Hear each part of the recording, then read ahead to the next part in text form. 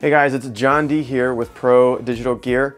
A while back we made a video about some communication errors between our P5000 and our Windows 10 computer.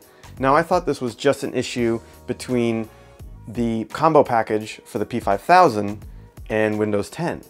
But we had a client call who has a solvent printer who was getting almost identical issues. So I'm starting to think that this might be an issue for a wider variety of Epson printers using that combo package download. Again, the fix for this was to go to add and remove programs on Windows 10 and go ahead and remove anything Epson related.